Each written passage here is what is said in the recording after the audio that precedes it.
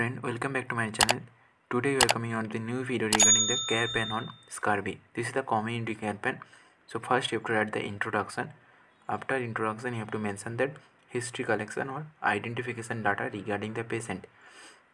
So after identification data you have to mention that past and present medical and surgical history. So after medical surgical history you have to mention that family history and family composition regarding the patient family. After that family tree and personal history you have to mention.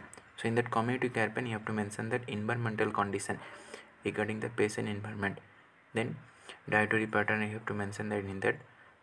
After that you have to mention that health assessment. Then after health assessment you have to mention that physical examination. So head to toe examination. In that physical examination, depending on the condition, you have to examine the patient and abnormalities you have to find out and mention that abnormalities where it is present.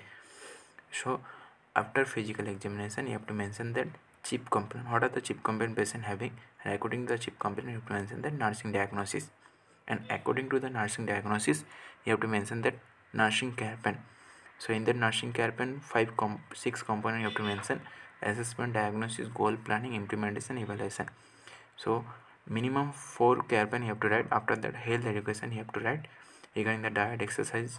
So last is the conclusion. After that bibliography also you can mention. So please like and subscribe my channel.